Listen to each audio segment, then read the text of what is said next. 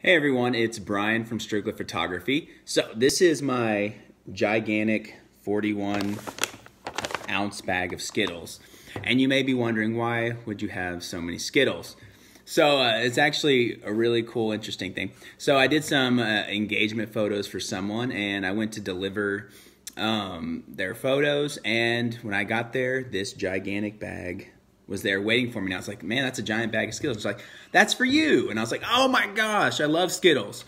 So apparently they had looked at my my Instagram page, and they had noticed that I love Skittles. And so she was cool enough to show up with this gift of Skittles for me. And hey Kayla, and I'm not gonna lie, I've been eating a ton of these. I've had to keep them away from my children. And I love Skittles. So anyway, I say all that to connect with what I'm going to talk to today. So weddings are a big time for giving. I know it's very dangerous. It's like probably 1,000,000 calories. Anyway, so weddings are a great time to give gifts. And so that can be a complicated thing, but it also can be a really awesome thing. So I'm going to kind of talk about my experience, what people have done with gifts and all that. So first of all, there are a lot of people you could give gifts to. The most common ones are going to be your wedding party. So you've got all these, your best friends, relatives, whatever, that are in the wedding. They're probably paying for tuxes, dresses, and they're there for you, and they're helping out, and they're doing all this stuff. So it's pretty common to get them some kind of gift. It's also really cool when I see the bride and groom buy gifts for each other. That's been pretty neat. And then I've also seen gifts for like the parents of the bride or groom. So those are the most common, I would say. And then you have, of course, the guests will get some kind of smaller gift sometime as well, some kind of favor or whatever you want to say. So those are the most common. Then you can also, occasionally they'll do stuff for the vendors, like I've gotten gifts before like that or whatever. So those are the most common things, or most common people that you would be getting gifts for. So let's talk about, what do you get people? And this is going to vary widely depending on who you are, who your friends are, how much money you have, and everything.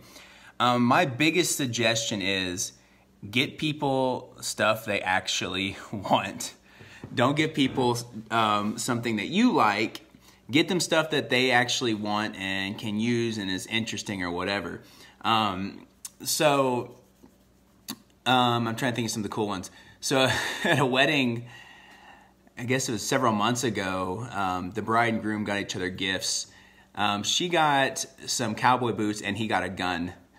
I know, that was awesome. And he pulled out this gun. He's like, yeah.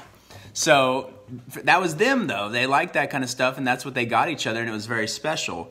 I've also seen brides get like special handkerchiefs with like a message on it for their father or for their mother, and those are both, I think that's a really cool thing to do. It gets them really emotional. It can also be used. Gifts for guys can be really interesting for the groomsmen. I think back when I got married a long time ago, we did flasks. I've seen that several times. Custom socks, or like with different designs and stuff on them. So there's a lot of different things you can get people. But like I said, the biggest thing is I would make it something they care about, something personal, something that's they actually want, and not something that's just they're gonna like, oh, and then throw it away. And I think that's the important thing. If you're giving someone a gift, make sure it's something they want, not something that you're just doing because you have to do it or whatever. Make it something awesome for them. My arm's getting tired of holding this phone. I'm trying to think if there's anything else that I'm forgetting to talk about. And as far as like the cost, I said that will vary depending on who you are and how much money you have. I mean, you could spend like $5 per person, or you could spend like $50 per person. It'll just kind of depend on what you're wanting to give them and who you are and who they are.